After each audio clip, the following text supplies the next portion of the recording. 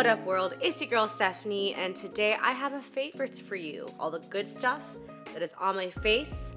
Let's talk about that. Before we get into it, if you haven't yet, please make sure to subscribe below. Come join the sisterhood. No matter your true pronoun or gender identity, come join the family. All right, let's get started. I am feeling extra sassy today. Can't really go into why, but I'm sure some of y'all can assume, like, what is the number one thing that make women mad? But I'm glad to be filming this right now because I'm gonna be talking about things that make me truly happy, which are products that make my face look good. And I feel like my face has been looking pretty good lately. So let's get into the skincare first. I have 3 fresh products. Honestly, I still use a bunch of my other products. Like I use my Pharmacy, my Ole Henriksen, my La Mer. Just got some La Mer stuff that I'm testing out. But I've really dove in.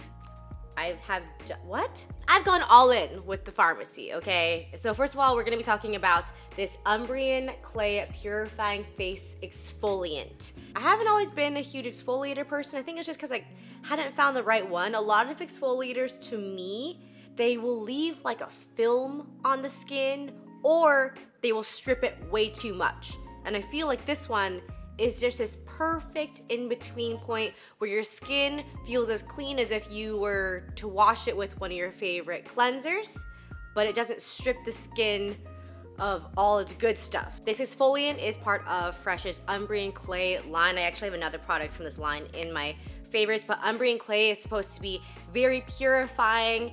It's supposed to minimize pores, but not be stripping. This exfoliator also has natural bamboo and olive exfoliants, which gently polishes away dulling dead skin cells, and meadow sweet extract, which helps to control oil and shine. So for all my oily peeps out there, check out this line in particular and this exfoliant. I really do like the texture of it too. It's not too harsh, but it definitely has enough grittiness in there where you feel like you can rub it into the skin for a while and not damage the skin, but it is getting all into nooks and crannies and getting that dead skin, that flaky skin out of there. Okay, next 2 skincare products are masks. I have been very into the multi-masking thing. So first we have the Fresh Umbrian Clay Purifying Mask. This is just a beautiful clay mask, extremely purifying. It is like the exfoliant, but on a whole other level. It really just like sucks up all the oils out of your nose, out of your pores. Like you can actually see it happening. It's one of those clay masks where you apply it and you leave it on for just a few minutes. This one actually you're only supposed to leave it on for 3 to 5 minutes.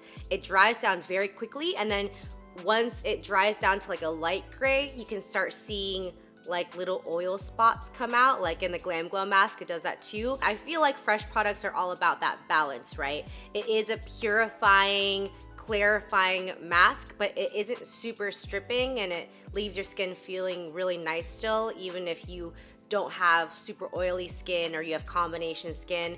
If you are concerned a bit about it being like too stripping, one, you could just leave it on for less time, or you could do the multi-masking tip that I learned from Estee Lalonde, who learned it from Lev, and it is after applying this and leaving it on for like 3-4 minutes, you put the rose face mask. This is a mask made with real rose petals, super hydrating. It smells amazing. Oh my gosh. You put this on top of the Umbrian Clay mask. So you're adding moisture back into it before it even has a chance to maybe dry down. You know, I feel like this is just as effective, not the same as probably applying the Umbrian Clay mask, rinsing it off, and then applying the rose face mask afterwards. But like, you're saving some time. It's really fun to rub this mask into your face, like with the clay as well. And maybe you're giving your skin a little bit more time with the clay to try and purify as well.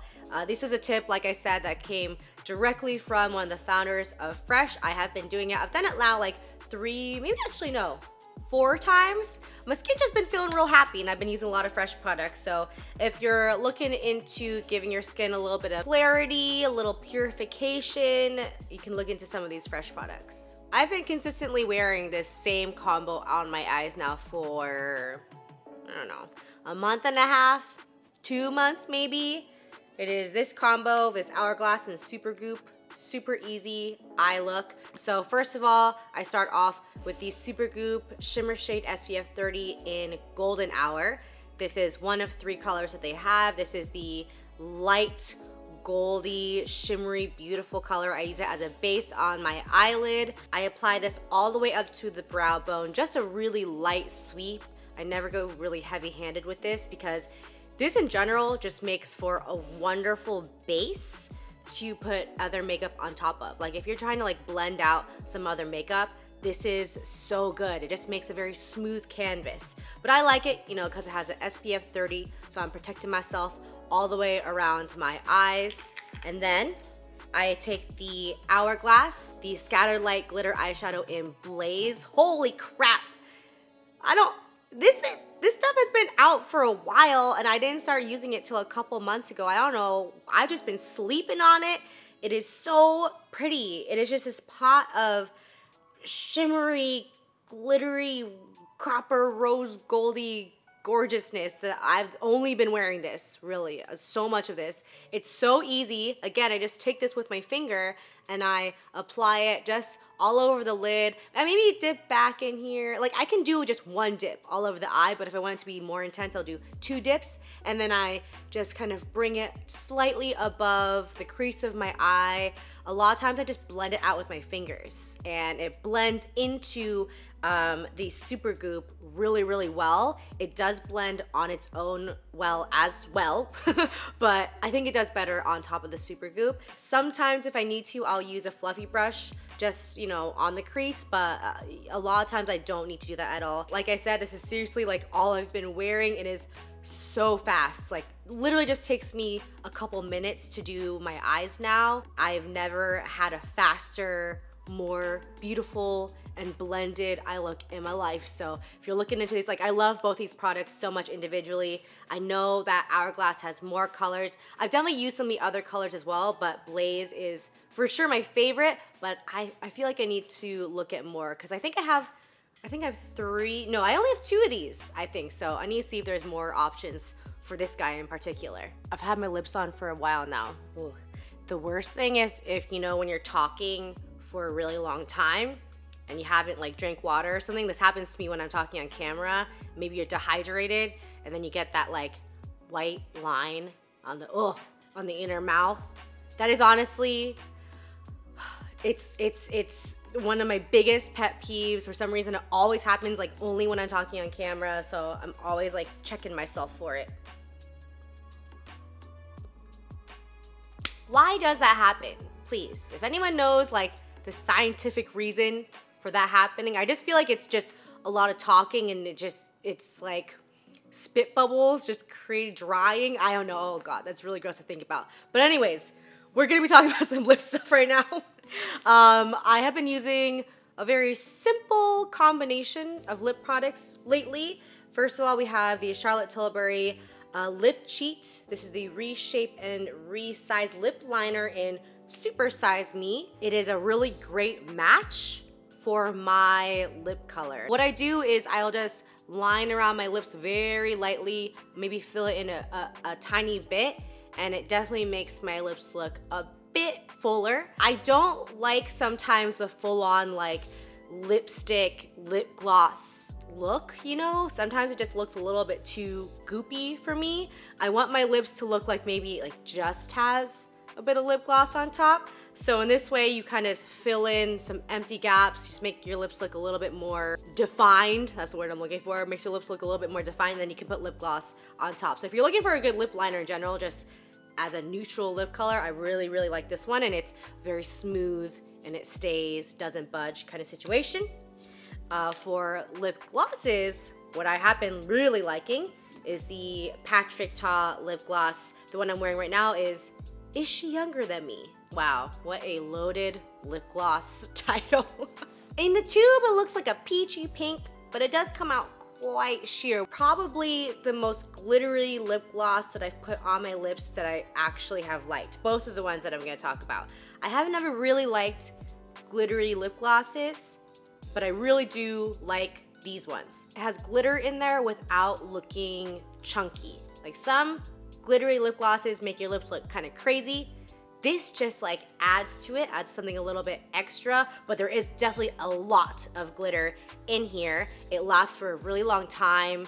I love how the formula feels. I hate sticky lip glosses that aren't actually glossy. There are so many of them out there. I don't know how companies are doing this still. Like you pile on a bunch of lip gloss, but it doesn't really have that shine. This one has that shine, you know, and it has the glitter. It's just a really beautiful product. It definitely has a tint to it because this one right here, which is called She's Expensive. This one is like the sheer version. It is on the silver side because the glitters in there are silver.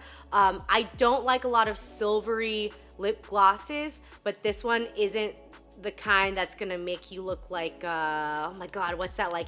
You know, that like Xenon, Disney Channel kind of silver lips. It's a modern day silver, I would say. And for this one, I would just wear it on my lips as is without any lip liner on. Also, packaging of these, just beautiful. I really love the applicator especially. It is a doe foot applicator, but it's not one of those rigid doe foot applicators. It's quite bendy, quite flexible, so it can really, you know, conform to the shape of your lips quite well. It is an enjoyable experience all around. So if you're looking for new glosses that have a little shimmer in there, if you're trying to experiment with that, I really do like these ones. All right, y'all, that is it for my mid-monthly favorites, as always. Thank you so much for watching. You know, sometimes sitting down to film a video is a freaking pain and super stressful. Sometimes it is like this, where it's kind of like a form of therapy, a little bit of venting, but while talking about stuff that I love. I end up loving, you know, my videos, the end result, either way, you know, but in this case, I'm very thankful for y'all today. And actually, of course, every day. I love y'all. Thank you so much for watching again. If you haven't yet, please make sure to subscribe below, and I will see you in the next video. Bye.